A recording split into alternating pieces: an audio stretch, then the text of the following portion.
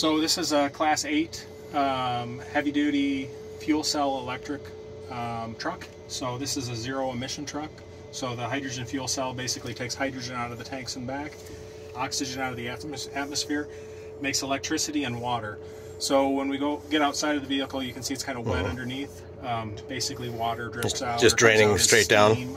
But no CO2, no carbon monoxide, no nitrous oxides, anything like that. So basically exactly the same as a battery electric vehicle would be, except it makes the electricity on board so you don't have to go charge. It basically does that for you while you're driving. So this truck, at a fully loaded 82,000 pound combined weight, will do over 300 miles on a single fill-up of hydrogen, which we can refuel in about 15 minutes on the current. And what's the hydrogen storage capacity on this one? This is 60 kilograms. 60 kilograms? Okay. So 60 kilograms will get you about 300 miles? Fully loaded? Fully loaded, right. Yeah. So, I mean, most people aren't fully loaded, so, you know, you're going to get 350, 400, whatever miles out of it, depending on where you're driving and what the cargo is. Okay. Now, in this one, I was looking at it earlier. I noticed there, you don't have the motor installed at the rear axles. Where is the motor installed? The motor's basically right underneath that hydrogen cabinet. Oh, okay. There's two electric motors, and then there's a 4-speed transmission that are right down there, and then you just drive the back. You could make a truck like this with e-axles or something like that. Yeah, that's what I was thinking. You're kind of like building the whole truck from scratch. The benefit to this kit and to this system is it allows an existing truck maker to drop this platform into their, to drop this kit into an existing platform. They don't have to redevelop everything. So they can get zero-emission trucks on the road very quickly. And then in parallel, we're working with them for next generation systems that integrate more of the electrical platform functionality. And roughly, what is the full system weight of the stacks, the electric drive, and the hydrogen storage? Well, we haven't published that specifically, but it's fairly comparable to what a diesel truck would be. Okay. It's a little bit more, but the advantage to a zero-emission vehicle is where we operate in the state of California. The state gives you an extra 2,000 pounds if you're a zero-emission vehicle. So normally you're 80,000 pounds. As a zero-emission, we can do 82,000 pounds, and that basically makes up for the difference in the mass of the system. But it's far less heavy than a battery electric. A battery electric may have a 20,000 pound battery in the back. So 10,000, 20,000. Yeah, for a 300-mile truck, you're probably going to need close to a megawatt-hour battery pack. Potentially. Yeah. Again, it depends on what the use case is, but the downside is then you're using up your efficiency to haul around a bigger battery, and then that's less. Every pound of battery is one less pound of cargo. So that's another trip you have to make. So it's all about efficiency. We're gonna let this last truck pull out, and then I think we can hit the road if that's all right with you. Certainly. So this display here, that's showing us the that's just kind of a prototype display that we have in here. Yeah, this is showing us important things like the fuel condition and the state of charge of the batteries. There are batteries in this vehicle, they're just small. Right, for regenerative braking. Right, exactly. All right, I think we're gonna hit the road. You okay temperature-wise? Yeah, I'm fine. Okay.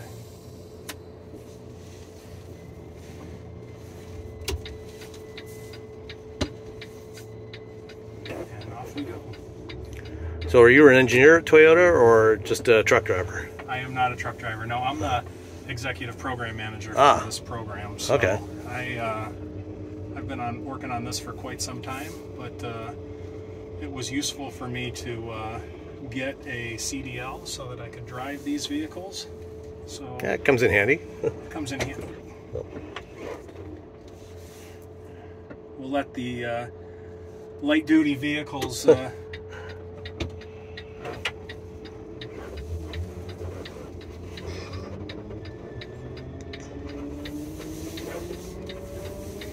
It's a lot quieter than a diesel. It is a lot inside and out, yeah. Now, I guess most of what we're hearing is probably the tires and the transmission. Well, and gears. so the one downside to having a zero-emission vehicle is that truck makers didn't used to have to worry about squeak and rattle. Yeah. Because the diesel engine basically covered all of that up. But now it's a bigger concern for them. So you know, there's a lot of squeaks and rattles that have to be damped as things progress. But they're working on it. But you'll hear engine whine and things like that. There's a lot of electric motors for different accessories in here. Things that were normally driven by the you know, a pulley on a diesel vehicle are driven differently on this vehicle. So I would assume you've got like an electric air compressor for the brakes. For the brakes. And air conditioning. Power steering. Power steering. Air conditioning. Yep, those are all electric. Exiting test facility, over. So when you talk about the overall system weight being comparable to the diesel powertrain, does that also include all those other ancillary components? Yep. Okay. ACM 27 exiting 6x6. Copy that, 27. So we're going to get on the highway loop and make a loop here.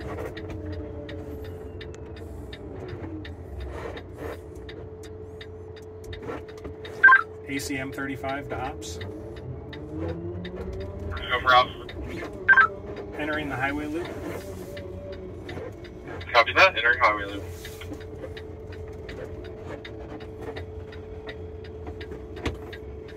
Now this does have a transmission in it, so you will feel a couple shift points.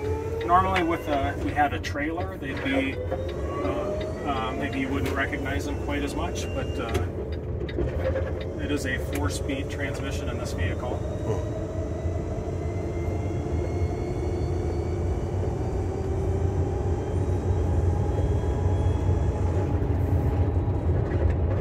I'm not going to try and go too fast, so the speed limit I think on this portion of the track is 65.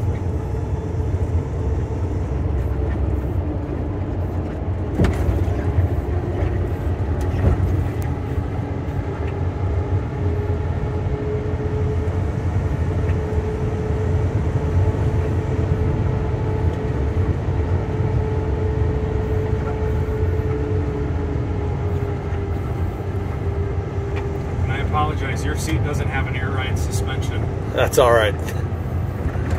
Normally in a truck like this, there's only one person in it, so right. They figure they skip yeah, because the other seat. This is a day cab. Right. It's not a sleeper. Exactly.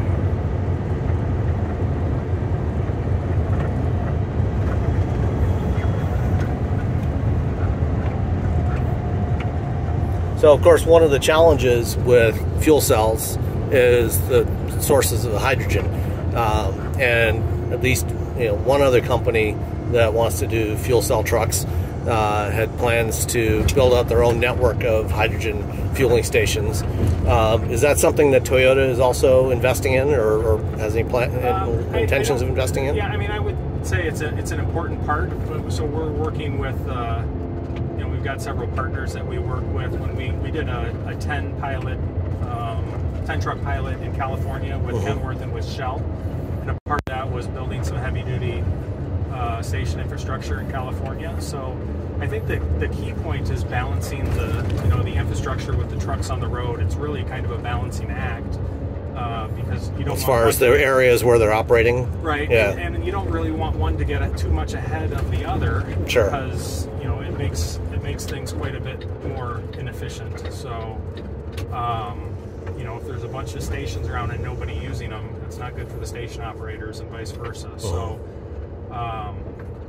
anyway, I think I'm just trying to remember the route. I don't remember either. No, you're fine. Yeah. I just anyway, I've been out here on a number of occasions, but we I may don't take an extra loop if that's okay with you. Yeah, no problem. Gives you more time, but so I mean, we're always investigating what's the best option for. Maybe this is the right. Yeah, I think we're okay. Oh yeah, I think that's where it came in. ACM 35 to ops, exiting the highway loop. Copy that, 35, exiting the highway loop.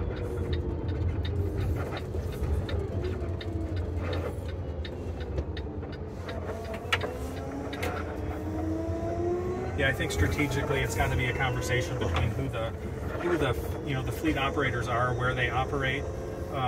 Strategically they may be the type of business where they choose to have a refueling station behind the gates and run everything out of their location, or maybe they rely on more public infrastructure if they're operating in various types of routes and such. So it really kind of depends, but it really has to be a balancing act and a strong partnership between the vehicle manufacturers and the infrastructure providers. Now, the pumps for something like this, is it the same pumps that you would use to fuel MRI for light-duty vehicles? Currently, we use exactly the same pumps, and that gets us around 15 minutes or so for refuel time. We are working on a heavy-duty protocol, which is a larger nozzle that's in development right now, and that will allow us between a 5 and 10 minute refuel, and then you can hit the road again. So you're not. So that's a 700 bar system. Yeah.